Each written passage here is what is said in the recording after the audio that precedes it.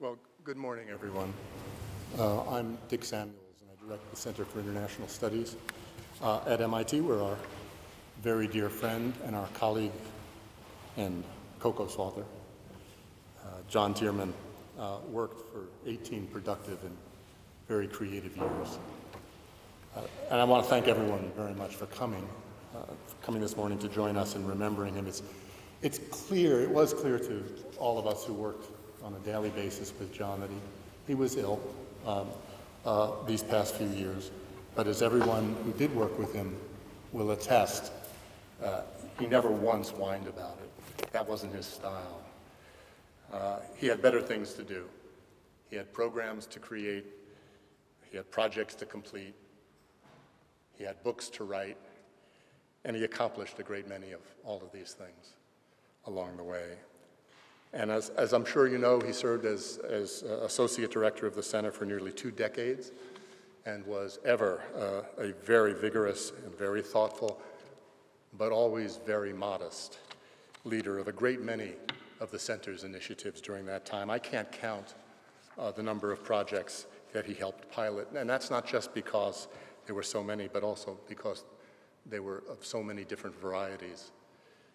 He was easy to underestimate, John was, because he never bloviated. That is, he never blathered on, ever, about his achievements. But there were so very many achievements.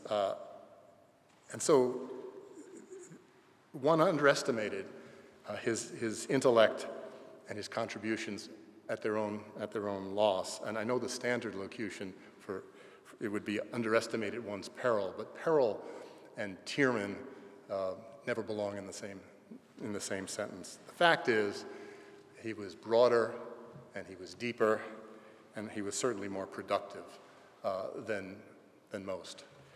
At the core of his intellectual agenda was his deeply anchored humanism. He worked at the intersection of human security and international affairs, and as he put it, he cared most deeply about the consequences of war for innocent people caught in the conflict. Why, he wondered, why? On his Amazon bio page, did so many civilians suffer in war, and why did we do so little about it? And as if that weren't enough, a big enough central question to animate a life's work, there was so much more he worked on, including the suffering of ordinary people in peacetime. He worked on resilient cities. He worked on migration. He addressed discrimination.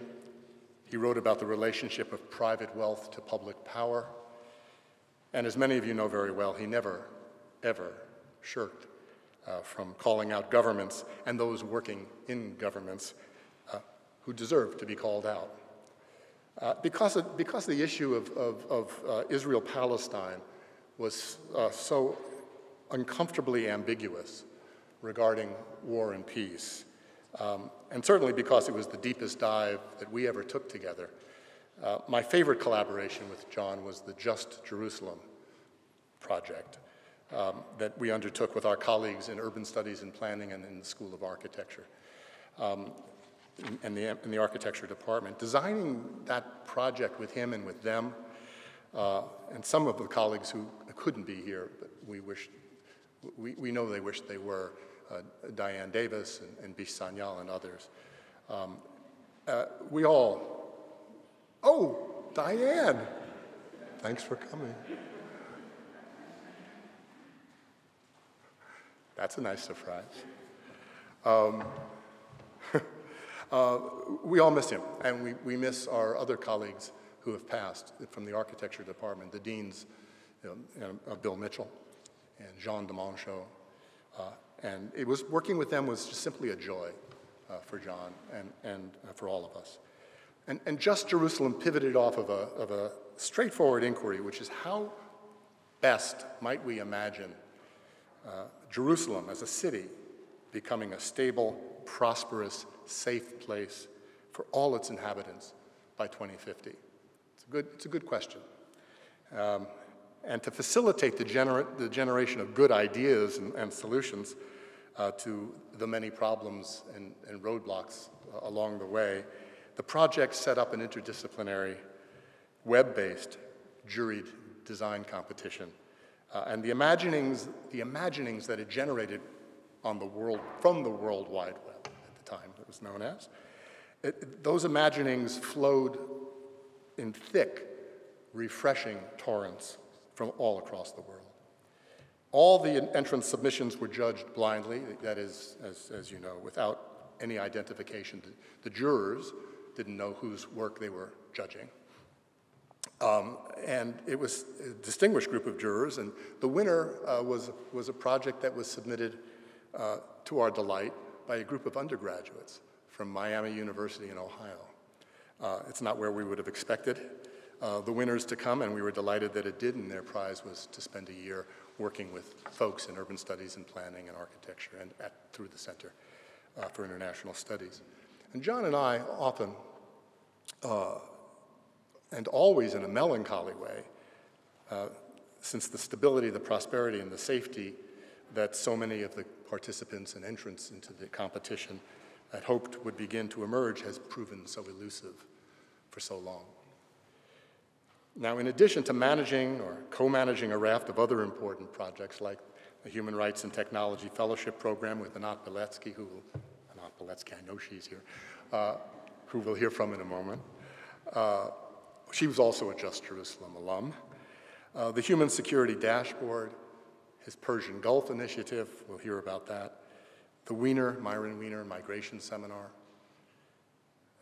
Our half-day seminar for the Boston Consuls General, which we did on a biannual basis. John managed to do those things and then to publish book after important book, each of which attracted respect for its gravity and for its insights. Most of you are familiar with his 2011 Death of Others, The Fate of Civilians in America's Wars. I hope you'll become familiar with his more recent one. Actually, we'll hear more about it from Haas as we go on this morning, which was published just before his death. Now, it was a habit of mine to wander into his office to kvetch when I had a writing problem and to get his take on, what I should read. Where should I look to understand this better? And the best lead he ever gave me was a book where I know I never would have read or come to even hear about otherwise. It was a book by a fellow named, a historian, distinguished historian as it turned out, named Richard Slotkin, on how 17th century Puritan preachers in New England built an American identity by appealing to their congregants' fears of abduction by savage, quote unquote, others. And it's a trope that persists to this day. We see it, we hear about it every night on the news, but learning about its origins through this recommendation by John transformed the way I thought about a project that I was doing on political captivity. And through that recommendation, he redirected my inquiry toward more fertile and productive ground than I had imagined tilling until that point. Now, in our business, this is the best that colleagues provide. This is the best that colleagues do for one another. And he did it regularly. He was an exemplary colleague in every sense, and it was an enormous privilege to have him in our midst for as long as we did. Oh, and there's one more thing. We all have hobbies. Now, some people collect antiquarian books, and some people collect stamps or coins. Still others, they spend their time when they get leisure time, doing sports, fishing. Some do volunteer work. There's all sorts of things, ways to keep ourselves occupied. John's hobby was a bit unusual. He loved the ponies. And please have a look at the wonderful, where's Alan? Is Alan Berger? Alan, thank you. Thanks for coming. Have a look at the tribute that his good friend Alan Berger has provided. He's here with us today, and he recalls their time together sneaking away from a conference in Moscow to check out the local racetrack. And so I'm going to read, with Alan's permission, from Alan's note, but maybe you've already seen it, it's been posted up. Read it again, it's rich. Alan's words, we found ourselves among a polyglot crowd of Soviet citizens passionately debating speed and class for the daily double. There were Georgians and Kazakhs, Armenians, Chechens, and handicappers from many other ethnic groups in that great Soviet prison house of nations. We may not have understood their disparate tongues, but we had a pretty sound understanding of the sorts of debates they were having. And at one point, John turned to me with a sardonic smile and said, "You realize, don't you, that there's not a single Marxist in this entire place?" And we then speculated on how much time was left for that imploding Soviet state. And we thought we had learned something that the best informed analysts at CIA would not grasp for another year and a half. So thank you for letting me read that, Alan. I'm not taking credit, clearly, and I don't deserve it. John even hit a trifecta last year. But true to form, I had to ask him innocently, did you ever bet on a trifecta? Yeah, I don't know. I don't know much about the ponies. And so I had to ask him to learn that he had hit a trifecta just that past summer. So look, rumors, now they're just rumors, mind you, were that he hoped to have his ashes scattered surreptitiously on the Saratoga racetrack. I don't know, we can check and find out if there's any truth in it, but look, I'm gonna end. It's a cliche. It's a cliche, but it needs to be said nonetheless because John was just simply so wonderful to work with, so grounded, and always such a positive member of what we like to think of as our merry band at the center. So it is a cliche, but he's already very dearly missed.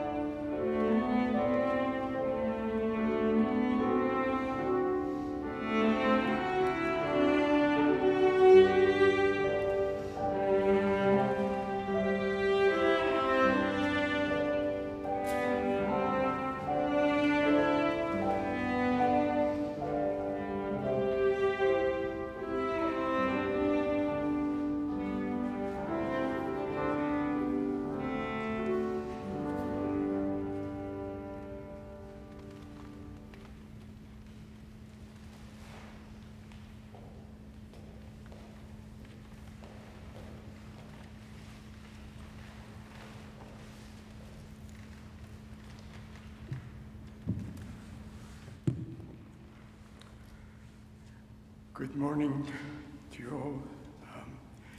First, I want to thank Professor Samuels and Ms. English for giving me this opportunity to say a few words, a tribute to my good and wonderful friend, John Tirman. I met and got to know John in the late 1980s. He was still a young man in those days, in his late 30s.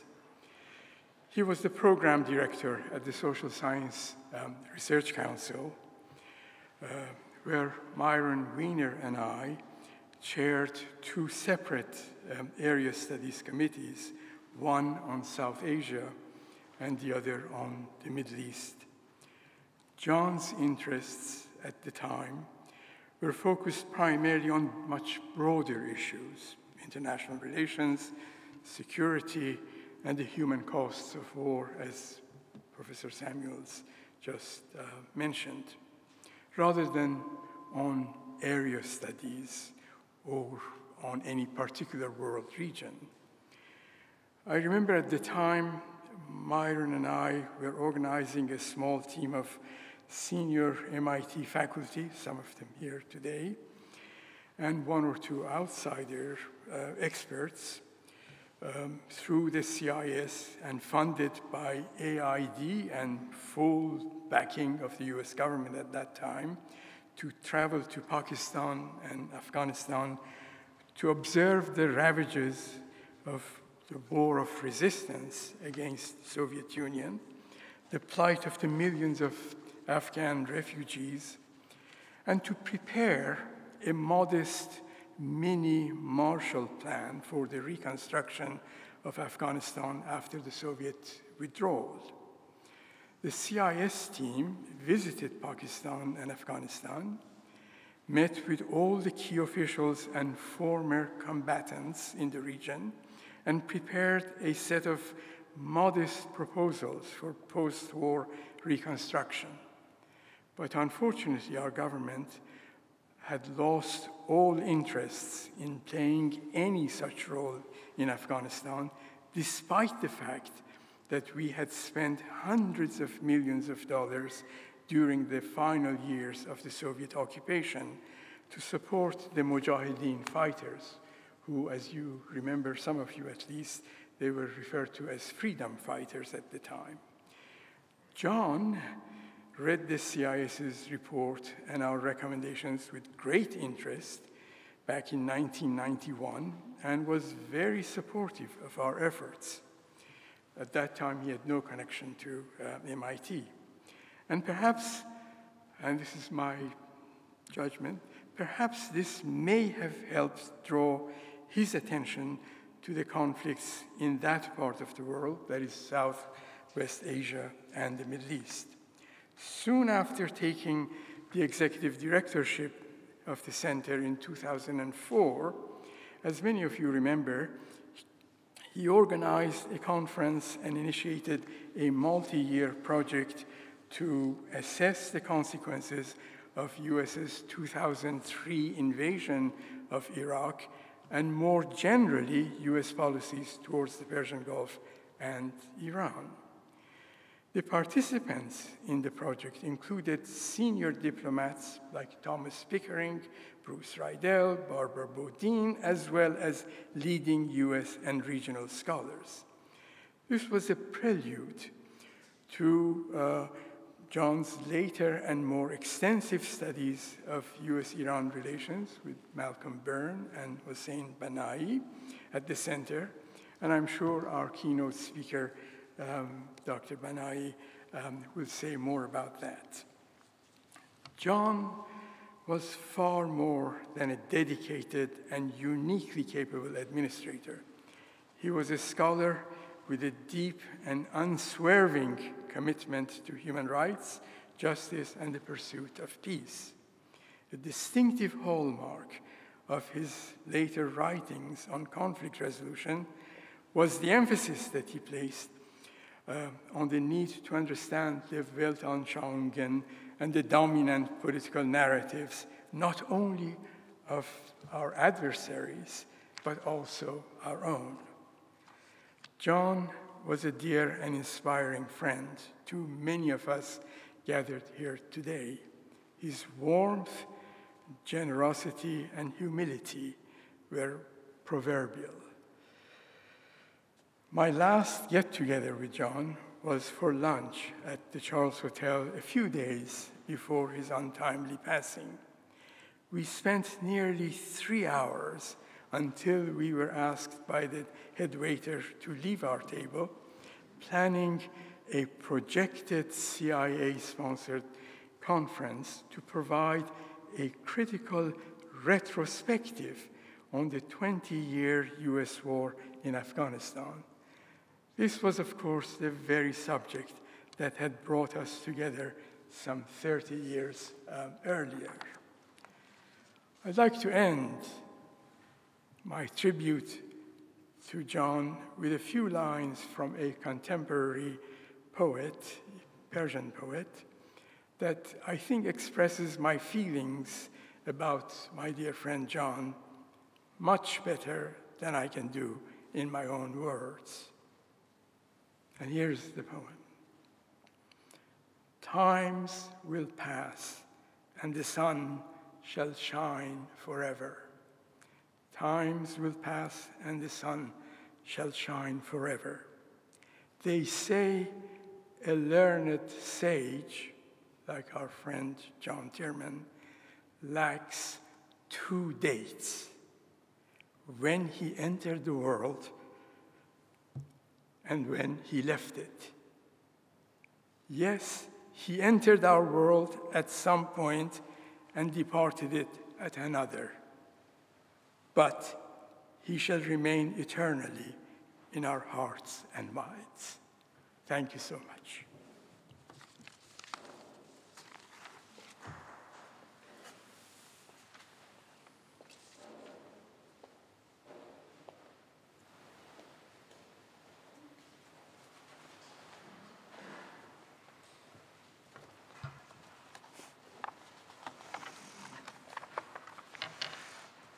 Hello. What can I say? I see faces here that make me start crying, so I'll try not to. All I need to do, all anyone needs to do, is just read those tributes. And Dick started that. It would be very easy to just read those tributes and pretend or purport to know who John was and what he meant to so many people. When I read those tributes, I just stopped in my track.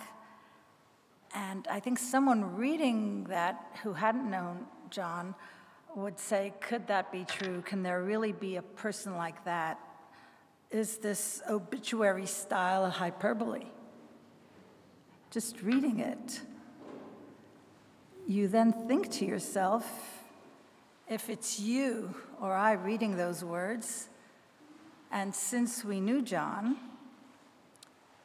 you find yourself nodding in total agreement to everything that was said there, smiling often in immediate recognition, weeping at the terrible loss. And you say to yourself, I said to myself, I guess Dick said to himself, why not just read out of there, choose the things that really mean something to you personally? Well, Dick has stolen some of mine. But word for word, one-on-one, you can easily talk about John eloquently. And there's an interesting paradox there between the eloquence and the type of deep quiet that one got from John. So instead of taking the easy way out and choosing, and not that you took an easy way out, you chose Alan's words, but choosing 2 points that meant so much to me with and from John. One is humanism, and the other is Israel-Palestine. And that's why I say that. Dick has said not all of it. I'll just emphasize those 2 things. And when I say humanism, it's both the theoretical ism that we all know about. Some of us are supposed to be post-humanists now, right? There's all sorts of things going on with humanism. But I mean the humanity also that John stood for. If you think about his books, just think of the titles, all of them, and the human shines through. They all tell the tale, the essential tale of the human suffering and human costs and human pain and human deaths and human rights, always there in all of our political dealings. I knew of the books that had come out before I met John, but then in 2011, when Deaths of Others was published, with the elaboration in the subtitle about fate of civilians in America's wars, at least in the human rights and humanitarian community, you couldn't talk about anything else for a long time. And I remember getting the book, and as usual with his books, when I got to his office a day later, he had a copy for me, and I always said to him, Amazon does it better. And then after that, of course, there was Becoming Enemies, Dream Chasers, and then the book that just came out now, and one of the last events we had was about that book, Republics of Myth. The humanism of those projects is an insistence on looking through actions and texts and policies and, sorry, most important for me, ideas. But looking through that for the human facets. And I think that is what created the deep camaraderie that transcended any academic or even political interest that we shared. And that care for humanity carried through to the program that I did with him, that Dick and John invited me into, Human Rights and Technology. Every time we met, and that was often about the program, he would chuckle, saying that this sounded like gossip. And it was his way, I thought, of being diffident, of not acknowledging that we were talking about something that was at the top of the world. So it was gossip. But the second point, not humanism, is Israel-Palestine. When I came to CIS as a human rights fellow in 2007, it was explicitly to work on challenges wrought by the human rights situation in Palestine, Israel, explicitly on the questions of Palestinian human rights. And I had the amazing fortune of quickly being made a part of the Just Jerusalem contest. And I even got the recognition of saying what I wanted to say subjectively, not objective academic work, subjectively. The winners of the contest, and I remembered a little differently, but the winners of the contest received the prize of spending time at MIT. But John and Dick gave me the prize of teaching them a human rights course. And you can't imagine that kind of work with John always there in all the classes. Also that year, that year, in 2007, John continued to always talk about the Palestinian tragedy. He thought of it almost as a case of personal woe. He mentioned in his excitement having a star form on Walt Mearsheimer's book. I think that was probably the first event that I was ever at here. He never stopped talking during the years afterwards about the amazing, I think it was called, I don't even remember, 70 years, no, it wasn't called 70 years, that was a different one. Harvard, MIT, or was it MIT, Harvard, Gaza Symposium. At least that's how I have it down in my notes. 2 or 3 days of people at Harvard, at MIT, many speakers who came from abroad, from Lebanon, from France, from UK. And John kept reminding me of things that people said there. But then fast forward to the recent 70 years, Israel-Palestine Reflections and Forecasts, where again, under John's initiative, the Palestinian issue was the center of things. He never set it aside, and never did he begrudge me my own obsession with that tragedy. I want to say that it became his obsession too, especially during this last year when news stories from Palestine, Israel took a certain very definitive turn. John thought that CIS should have a conference on settler violence, as he called it. That was the subject that he wanted the conference to be about. We talked it over. We brought Michelle into the planning, discussing the idea, the title, the structure of the event, the panelists. Our discussion started always with a familiar pattern. I would say, let's add a panel on the concept of apartheid. Let's talk about the Israeli military support for settlers. Let's include the issue of Palestinian citizens of Israel. Let's talk about state violence. And John would quietly but adamantly say, only settler violence. And I thought about that a lot, even before these tragic days. He couldn't get it out of his head. He couldn't get over it. His humanism couldn't overcome the inconceivability, the travesty to humanity wrought by settler violence in Palestine. His last email to me said, when are we going to finalize the speakers for settler violence? Not for the settler violence conference, for settler violence. When are we going to finalize? So a final, short, personal note again. I knew that this week, ending on November 4th, would be John's memorial. I knew also that this week would hold elections in Israel. I didn't know, though I and many others had good reasons to shake in trepidation, that these elections would end with the greatest imaginable victory in history for Jewish settlers in Palestine, Israel. Just a coincidence, I know, November 1st, November 4th. But it makes John's memory so tangible for me.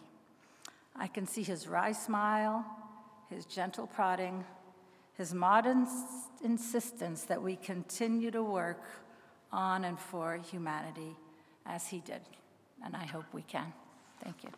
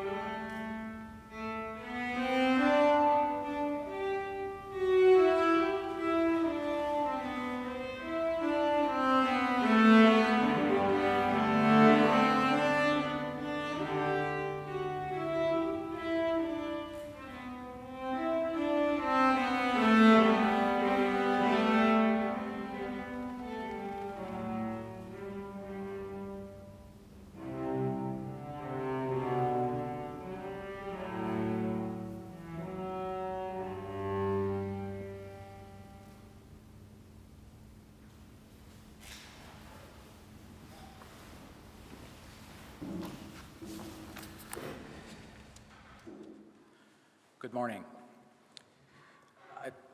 I'd like to begin by thanking John CI's colleagues, especially Richard Samuels and Michelle English, and for having so gracefully and lovingly honored John's memory and his contributions and legacy since his untimely passing on August 19th and culminating in today's service. I know John would have been enormously moved, if a tad bit embarrassed by all the attention directed at his way. He genuinely and unreservedly loved his MIT family, and it had become a joke among some of us, his colleagues, that he never had anything negative to say about MIT departmental intrigue. I should also like to acknowledge and express my utmost gratitude for the enormous privilege you've given me as the keynote speaker in the program, to the extent that I deserve any designation in relation to John's, in my relationship with John. Surely eternally grateful mentee would be the most appropriate, and it's in this spirit that I like to reflect on his memory. I first met John, as I also did Ali Banuazizi, my good friend Malcolm Byrne and Kurt Fent, in a most majestic of settings at the Rockefeller Foundation's heavenly Bellagio Conference Center on Lake Como in Italy. Whenever someone asked how we knew each other, John would say that we met under the banner of heaven in Bellagio.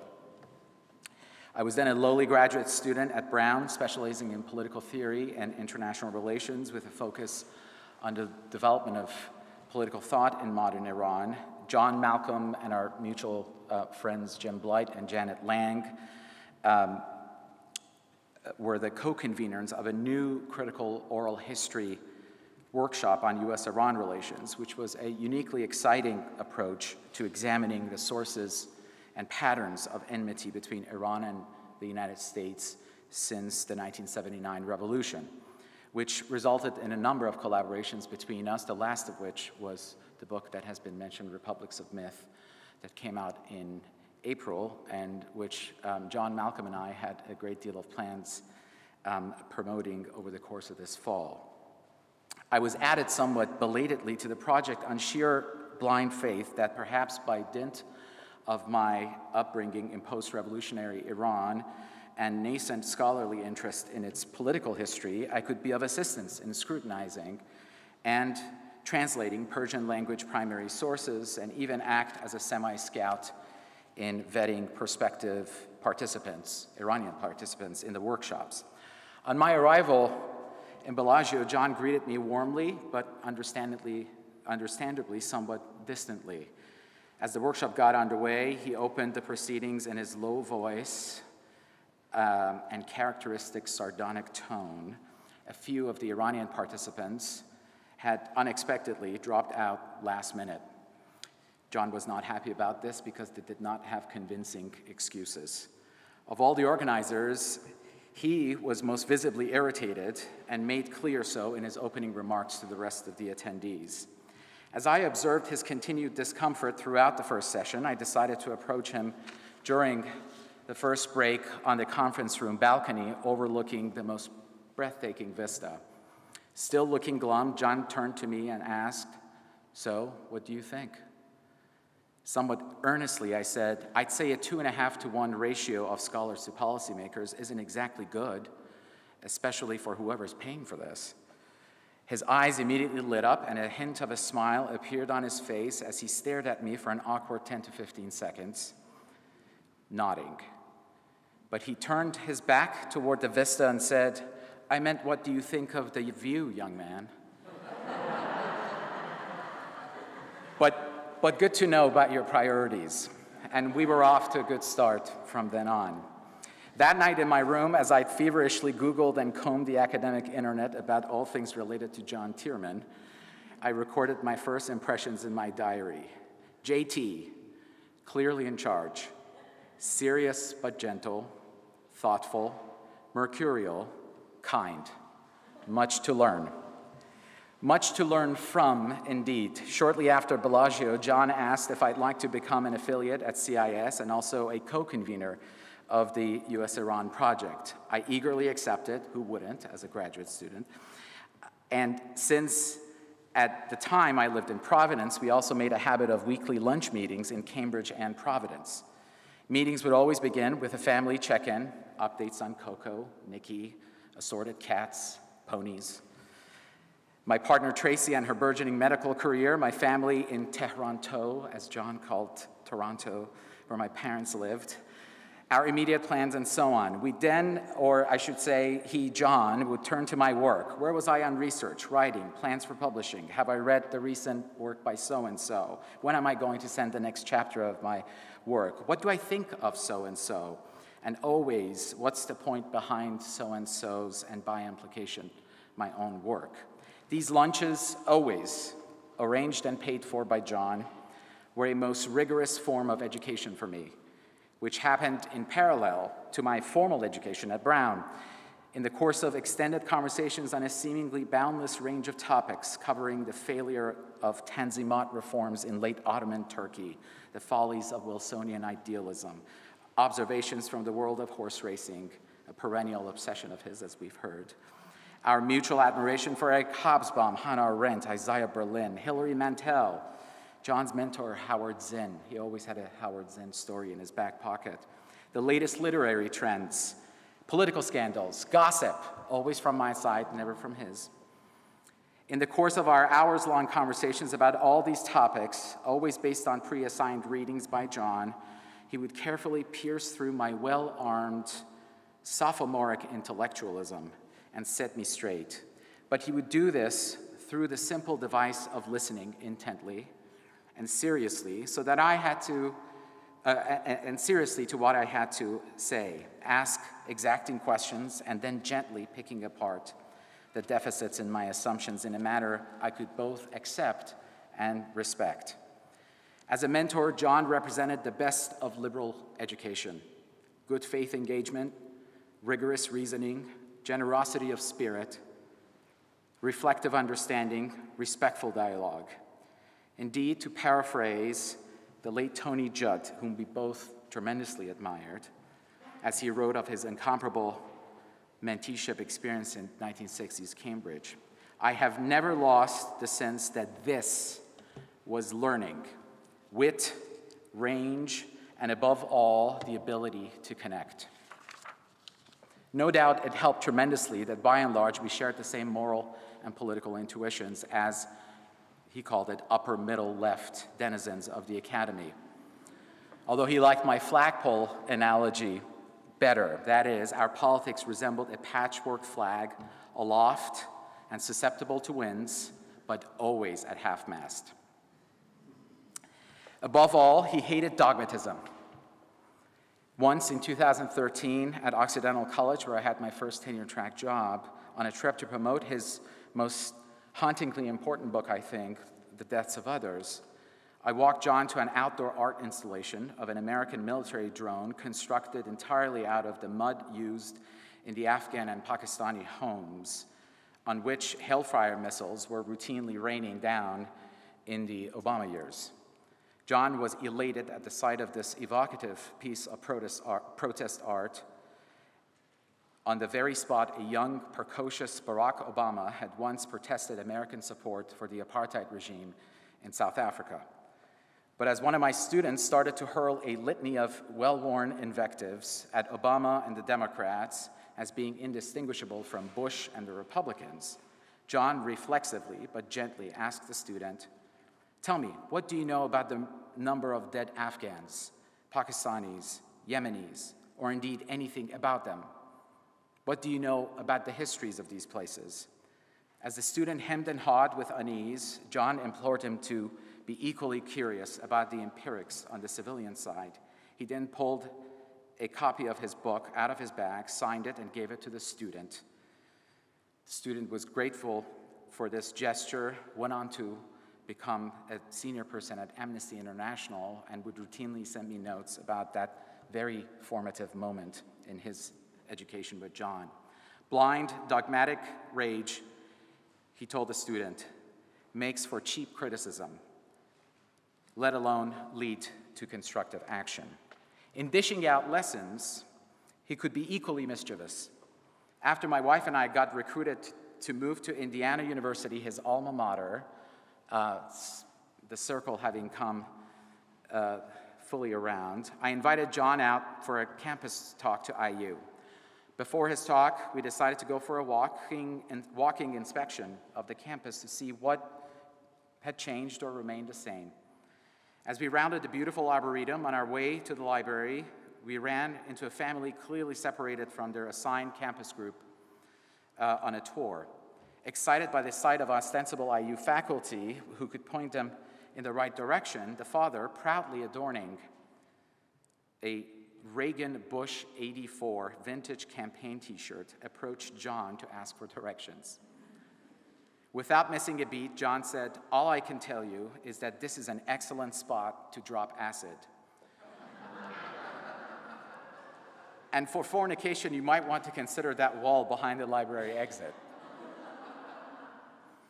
Horrified and in utter disbelief, the family rather briskly walked away. I too was in shock and speechless. John turned to me with a smile on his face, a big boyish smile on his face, and deadpanned, "You're welcome."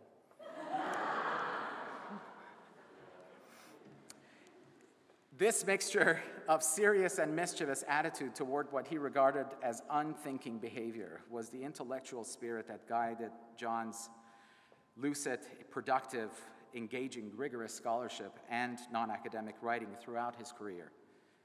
John fundamentally believed in the mutual constitution of morality and politics, of realism and idealism, of criticism and hope, of humor and righteous indignation, and he was despairing of any representations, be it in academia, in journalism, or in the policy world, that reduce these complex relationships into false binaries. Above all, as many of the wonderful tributes to him have observed since his passing, he was a partisan of equal respect for persons, of serving the public interest, of integrity, peace, and justice. His written body of works reflect these affinities across a range of topics, and it must be said, impressively versatile and always beautifully composed forms of writing. It would easily take me the remainder of today and perhaps the weekend to list and ruminate on all of John's important interventions on these topics that are covered in his books, and much more. So instead, I want to spend a few moments on what I take to be the work most representative of his intellectual rigors and moral commitments, The Deaths of Others, The Fate of Civilians in America's Wars, which was published in 2011. The book followed John's commissioning of the Iraq mortality study that was published in The Lancet in October 2006. The study, which was controversial at the time because of its high estimates of total excess deaths attributable to the war, approximately 650,000, was carried out by scientists at the Johns Hopkins School of Public Health and in Iraq. John very much anticipated the official Washington establishment and media responses to this study, which were a mixture of vicious incredulity and bad faith denialism. More distressing was the public response: silence. Here was a major scientific attempt, minor imperfections and all, at approximating the number of civilian deaths made partially possible by our tax dollars, and yet such deafening silence. What explained this public shrug to avoidable human suffering? The deaths of others took up this question in the cases of US interventions in Korea, Indochina, Afghanistan, and Iraq. The book best illuminates John's lifelong commitment to understanding what he calls, evocatively, the fortress of indifference. Indeed, this is the moral concern running through nearly all of his works, a preoccupation with the sources behind and the construction of indifference in global, but especially American politics. As he says in the book, and I quote here, "The dead of war have something to tell us. The way that wars are fought leaves a signature, a pattern of destruction on the societies where they occur. The war makers on all sides tend to mirror this pattern, but their impact varies. Those with a certain kind of hammer, say fighter bombers or long-range artillery, will see that nail of warfare differently from those who possess only punji sticks or IEDs. Those who are defending their homeland will use the tools of war differently from those who are invading, and the war itself will shape the tactics and the numbers who will take up arms. The deaths of many of our villagers, of your villagers, affect your sensibilities about the conflict differently from the death of a neighbor fighting in an army far away. It will alter your perceptions about safety and who is protecting you, with whom to share your sense of insecurity and need to react, how to align your life to attempt to ensure that an attack does not happen again. Fight or flee. Just as the numbers of displaced paint a portrait of the conflict, so too will the numbers of dead and how they died. This is what General William Tecumseh Sherman called the epistemology of war. In the case of the US, a system of knowledge has evolved that permits this very partial perspective. It is not intentional for the most part, but the result of 4 centuries of national expansion that would have been impossible were its consequences for the natives a guiding moral concern. The fate of the natives is effectively excluded from the discourse of war. It may be considered many years later, as it has with Native Americans, though without restitution. But the system of knowledge in wartime disallows, in effect, a serious and sustained effort, a politically consequential effort, to regard the human costs. It is impermissible, not only because it muddies war aims and war's conduct, or because it's contentious, but because it challenges fundamentally American self-regard, our mission, our place as the city on a hill. He concludes, "It may be that the turning away from carnage is too ingrained in human nature to provide us with new perspectives. Until we try, we won't know. Until we try, we won't know." Remember those pleading, hopeful words born of everyday moral experiences from John's own rich life. He more than tried in his scholarship, his public writings, his institutional and philanthropic roles, and his personal relationships. John's moral exhortations are not only evident in his writings, but also radiate through his ever-attentive labors to connect people, empower fledgling minds, spotlight overlooked contributions, and always do what he could to secure resources and funding for work he found to be trying hard. He was not indifferent to the contingent cruelties that may have upended once promising career trajectories of refugees, dissidents, and the displaced the world over. As an orphan adopted by loving parents from South Bend, Indiana, he understood the intricate ties between chance and vulnerability. As he often would sweetly reflect on Twitter every Father's Day and Mother's Day,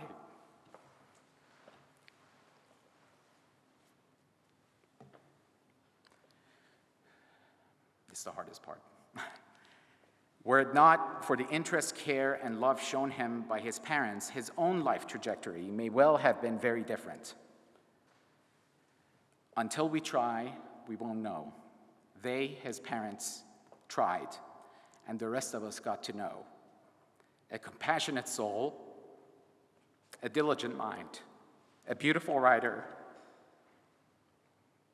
a devoted and caring friend, a loving, proud father who was never happier or more radiant than when he talked about his beloved Coco. John hated excessive praise. He would tell me, whenever you hear excessive praise, something has terribly gone wrong. Well, something has gone terribly wrong. We've lost an enormous force for good in the world in the passing of our dear friend and mentor, John Tirman.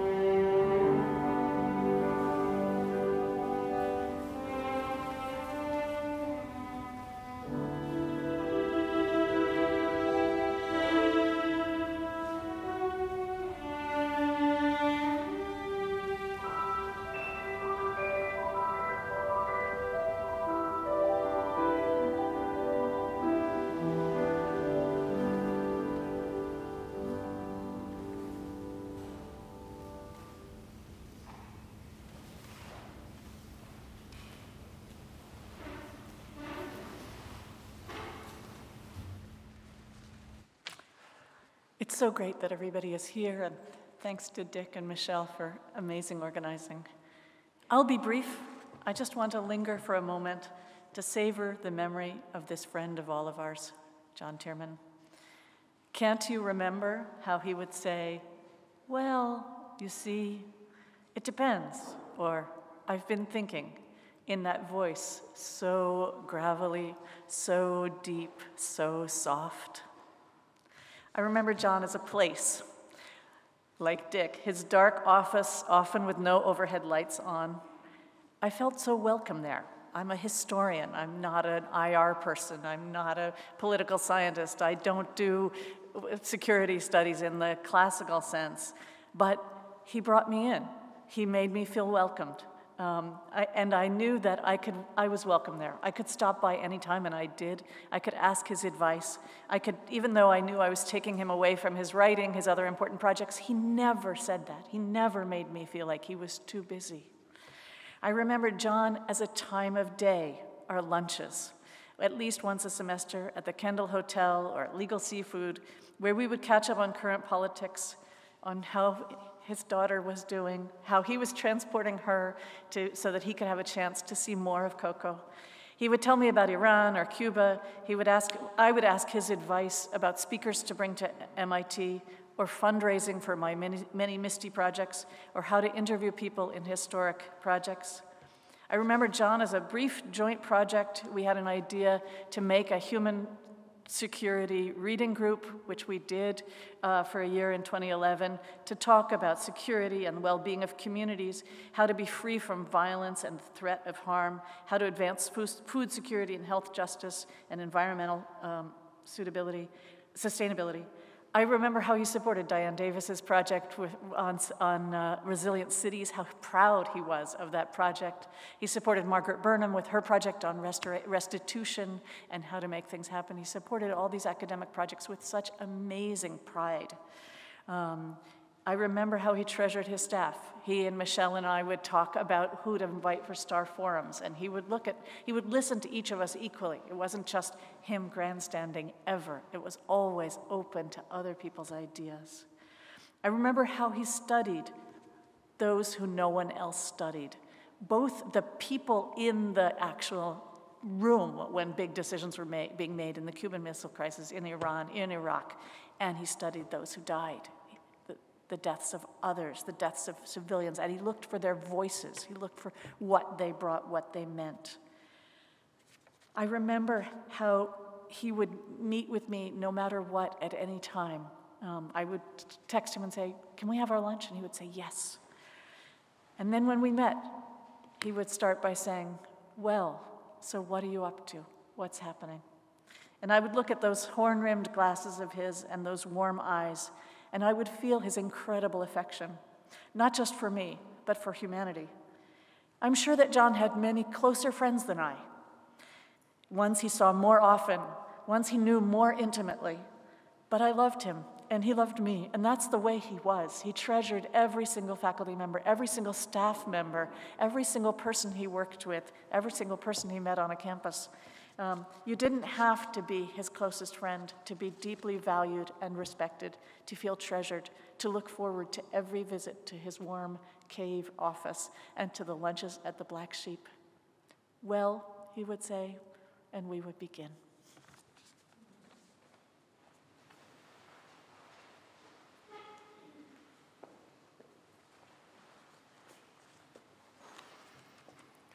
Thank you, Dick, and thank you, Michelle, for giving the opportunity to say a few remarks. John was a remarkable colleague, mentor, and a constant supporter, and a good friend to me. We met more than 16 years ago. It was probably 2 years after he came to MIT, eventually collaborating primarily on two projects. One was the US-Iran Relations Project, and the Human Cost of War website. You've heard about these projects. It was not only a highly exciting intellectual journey that John generously offered to my team and me over all these years, he was equally deeply and generously engaged in the often challenging discourse on bridging disciplinary boundaries which in turn led my students and myself to consider new and previously unknown perspectives.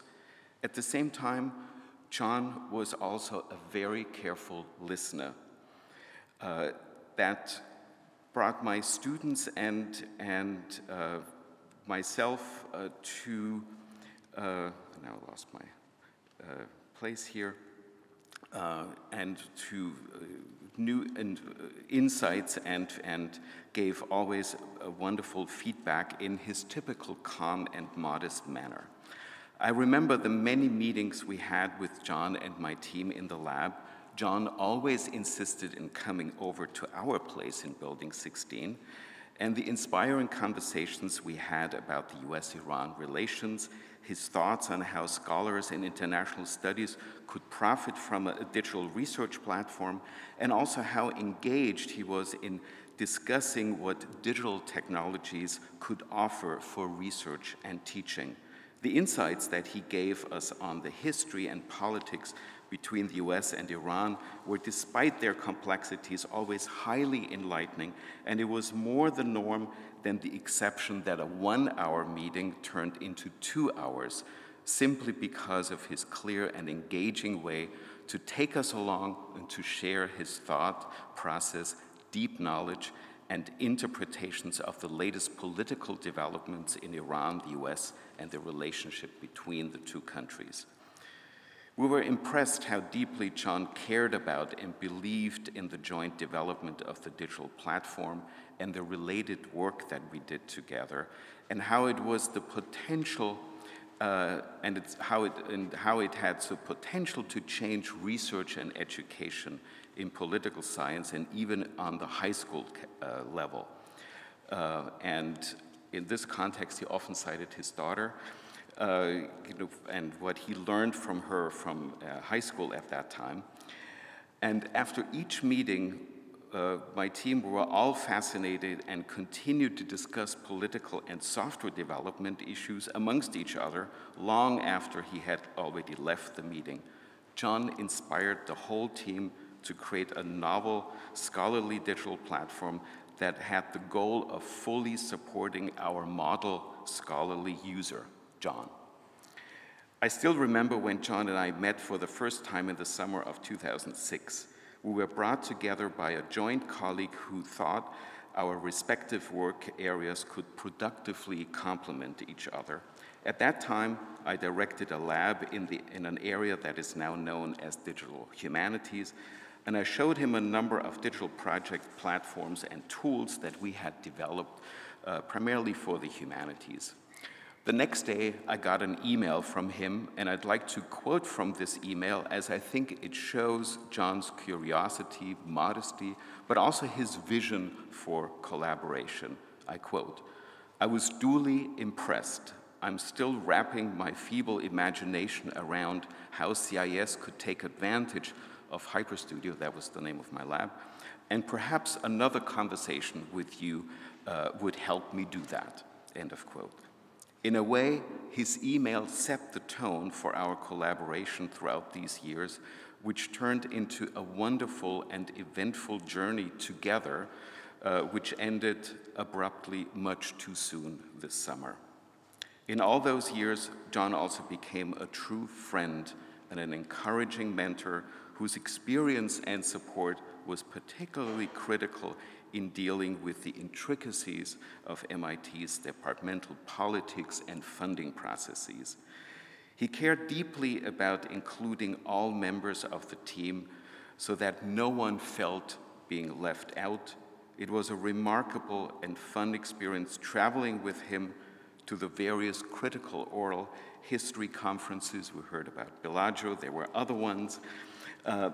Besides leading the meetings, and we heard about that as well with colleagues in a very calm and modest manner, it was a pleasure to hear his many stories that he recounted from earlier conferences, for example, about the Cuban Missile Crisis conference in Cuba and his interactions with Fidel Castro and many other equally exciting ones.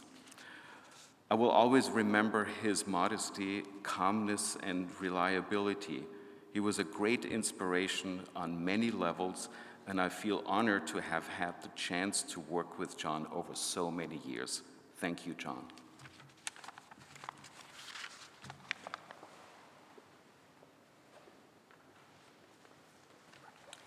Well, thank you, everyone, for attending this service, and thanks very much to John's friends and colleagues for sharing in sometimes the most touching ways possible the ways in which John touched their lives. I'd like to invite at this point everyone to join us for a reception where we can continue to share stories about John. We don't have to tell lies. It's not that we all went fishing together. But we'll do this across the way, share memories of John in a more informal setting.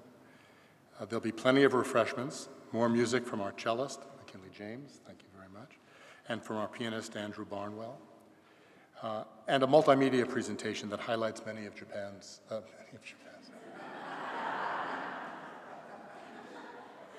That's a keeper. Many of John's oh my goodness, accomplishments and activities. I'd also like to express gratitude on behalf of the Center to those of you who shared your memories and your photos with us. And a special thanks to Nikki Tirman, to John's daughter Coco, here, and other family and friends who contributed to the slideshow that'll be shown at the reception. Finally, a very special thank you is owed to Michelle English. She's already been thanked a half dozen times, and that's not enough. For her hard work in designing and coordinating the event, and also to Sabina Van Mel for her work behind the scenes. This reception is just a few short steps, a minute or two walk across the quad over here, but there are maps for you. We just follow the crowd, but there are maps for you in the foyer here, should you need them.